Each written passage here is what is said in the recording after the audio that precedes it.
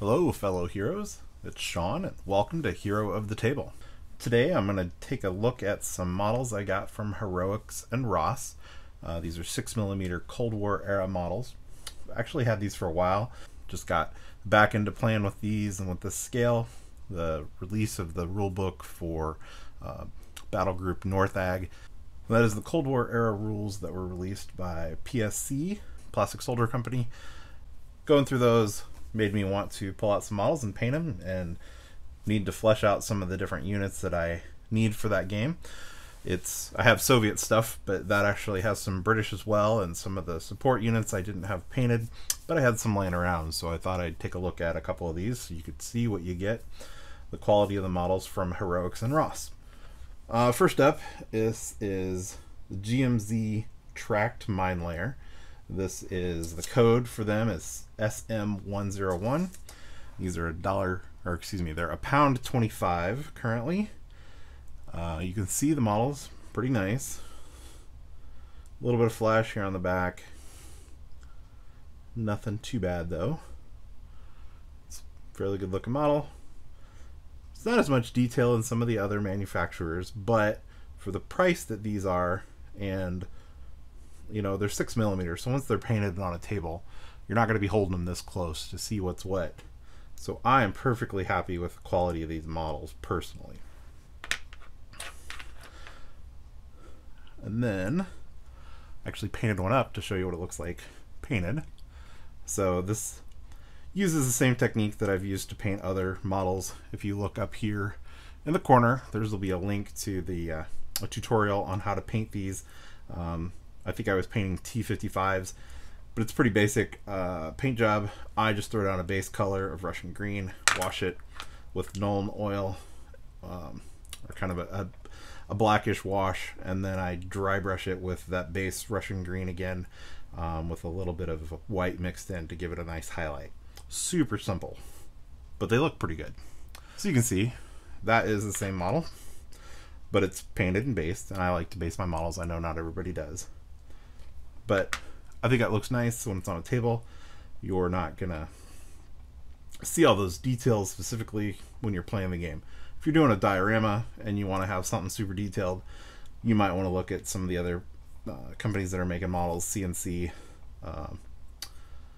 they have really nice stuff. CNC, GHQ of course is the best, but I think they're also the most expensive, so I buy models to play games with, so that's what I'm going to use. I'm going to get some affordable stuff. Next up, I have the SA-13 Gopher. This comes in 3 pieces. You've got 2 pieces for the launcher, kind of a mount that fits onto the hull, and then there's this piece that is the rocket launcher itself, glues together there, and then it goes onto the hull. Here you can see it's assembled. It's still in 2 pieces right now. But again, a fairly nicely detailed model. Little bits of flash back here, but again, nothing that just a tiny bit of time with X-Acto is not going to clean up. You'll have no problem cleaning that. You might have to draw out the hole for that turret as well. What I do for that is I just take my X-Acto, put it in, twist it a little bit, and then it's nice and cleaned out, and that fits in there just fine. And that's the brick. Not glued together. There you go. Fits in there. I'm going to glue these turrets on here once they're painted. Just keeps them in place. I don't need to rotate them for the games I'm playing. So again, I have one painted here, so you can see what it looks like when it's painted. Same process to paint it. It's a good looking model. Simple paint job again. On the table, you're not going to be disappointed with that. I actually have another model here. I believe this is from CNC. Might be a GHQ actually. But I just kind of wanted to show you the 2 of them side by side. Let's face them the same. I can't look underneath this because it's base, so to tell you for sure which it is, it's either GHQ or CNC. But you can see scale-wise, they're almost identical in size. Obviously, there's some differences in how they're sculpted. That little hatch on the top, the X is recessed, whereas this one it is, I don't know what the right word is. It's on top. But again, unless you're going to look at them this close, I don't think it's a huge deal. When you've got them on the table, they are going to look very, very similar, and you're not going to see much difference between these. So this is the CNC or GHQ, and this one is the Heroics and Ros. And again, I just painted up with that simple paint job. And the last one I'm going to show off here is the BMP-2. Oh, wait. And these SA-13 Gophers they're 75 pence. It's the code for these is SM-43. And again, for 75 pence, they're a nice model. It's going to look great on the table. These are the BMP-2s with a 30mm cannon. These are SM-10, SM-10. And again, these are 75 pence. And this one you can see that hole is filled in. I'll have to clean that out to put the turret in. But you can see,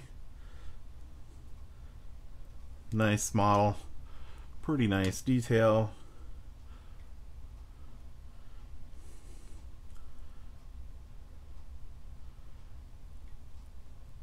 Overall, just a pretty nice model. Again, you got a little bit of flash here on the back, so those doors aren't flat like they would be. These you can see with those ribs there on the front, they're not quite as cleanly molded as what the CNC models that I've seen are. But again, when you paint it and you're using it on a table, you're really not going to see much difference. So here is a painted version.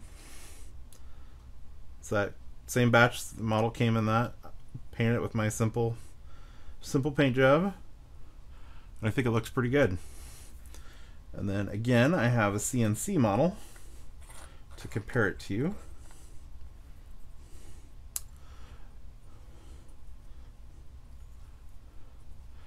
So you can see scale-wise, these are very, very close in size. There's some variations in the mold, or the sculpt, of course. The barrel of the CNC one is actually a bit thinner than what this is, which I'm sure is more accurate scale-wise, but it's very... you got to be gentle with it. That's what I'll say. They're easy to break, whereas these are a little bit more sturdy and not as susceptible as bending when you're moving models or whatever. So again, CNC, Heroics and Ros. Get that zoomed in. I've decided mostly I'm going to be going with Heroics and Ros just because the price is totally worth it as far as I'm concerned for what you're getting for playing games. Again, if you want to do dioramas, you want to pick up the models and scrutinize them, sure, go with one of the other guys or companies. But I think for the price point, the Heroic and Ros stuff is just, it looks good on a table, and it's very affordable. So it's a pretty quick video. I just wanted to show off a couple models, show you what I'm working on. I'm going to be painting some of these up. I probably won't do separate videos for these because the paint is, as I said, it's the exact same process that I've used for others. Maybe I'll do some just to highlight a couple of things, but I'm not convinced I'm going to do that. If you like this video, please give it a thumbs up. If you want to see more videos like this and the other projects that I'm working on, you can subscribe to the channel. Be sure to click the bell so you get notifications when I post new videos. You can also follow me on Twitter, Instagram, and on Facebook, and there's links to all those below. If you follow me on those, you'll see different games I'm playing and projects that I'm working on that may not make it to video. If you have any questions or comments, you can put it in the comment section. And remember, you don't need to be an expert to paint your models. Even a basic paint job will make for a better game. Thanks for watching.